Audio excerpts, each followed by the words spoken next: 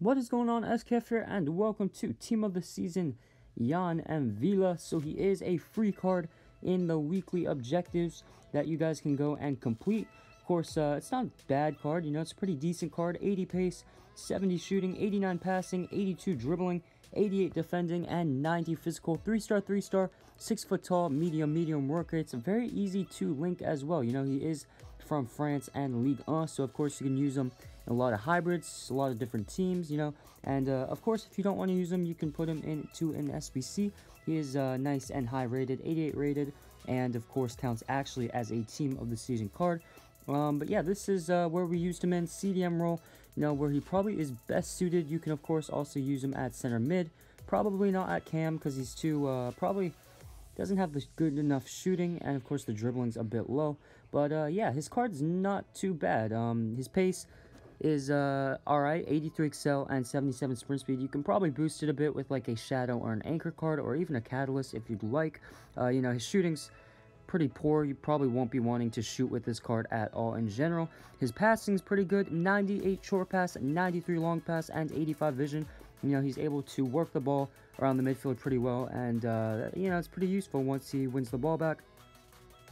His dribbling, 80 agility, he doesn't feel clunky, but again, you probably don't want to be dribbling with him. 84 ball control, 80 composure, 84 reactions, just in general, pretty average. His defensive stats are really where it's at. 96 interceptions and 86 marking. He's very good at reading the play and winning the ball back. Of course, 95 aggression, 89 stand tackle, and 85 slide tackle. He's very good in terms of tackling. He's very good at recovering. You see a lot of these, I believe, were slide tackles, and he makes really strong tackles, so won't be easy to get past. I actually thought he did better in terms of defensive work than my Patrick Vieira, which I was kind of upset about because Patrick Vieira hasn't been too great for me.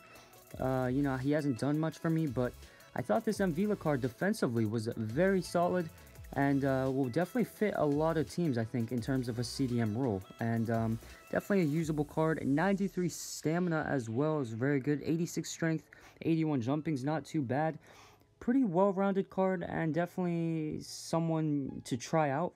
And I think I would probably give him a 7 out of 10. Pretty solid card for being free, and I really enjoyed him. So that's going to be my Vila review. Please like the video, subscribe, and of course comment down below who you want to see next. And thank you for watching.